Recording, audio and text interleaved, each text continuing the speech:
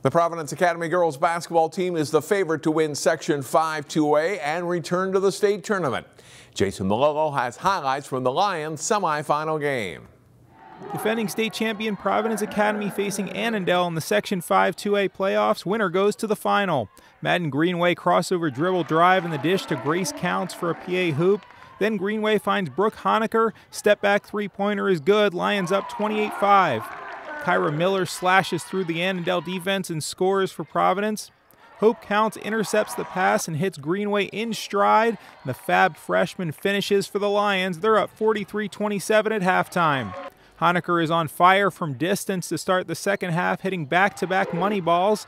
And then a catch-and-shoot tray is perfect. The junior leads all scorers with 23 points. Greenway drives, spins, and finishes, plus the foul. She nets 22. Providence rolls into the section final with an 84-51 victory. Jason Malillo, CCX Sports.